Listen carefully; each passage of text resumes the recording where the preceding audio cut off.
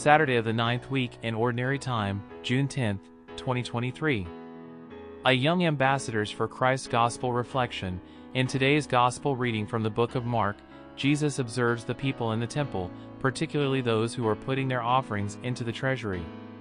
He notices the wealthy individuals making grand donations, but then he shifts his attention to a poor widow who quietly approaches and gives just 2 small coins, worth only a fraction of a penny.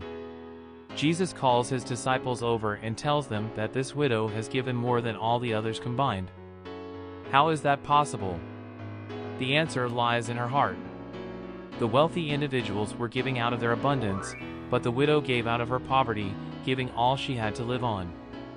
This story reveals an important truth about our relationship with God.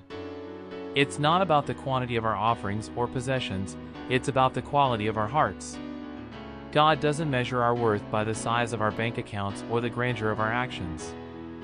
He looks deep into our hearts and evaluates the sincerity and generosity of our giving.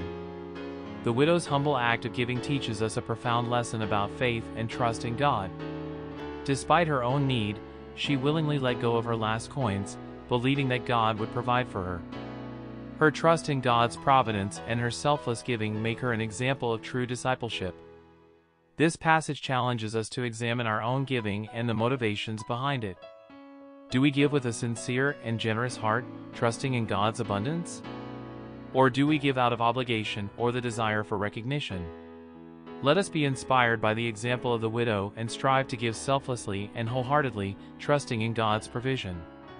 May we offer not only our material possessions but also our time, talents, and love, knowing that God sees and values the authenticity of our hearts. In this way, we can truly embody the spirit of discipleship and experience the abundant blessings of God's grace in our lives. Christ is the only answer, always and forever. To God be the glory.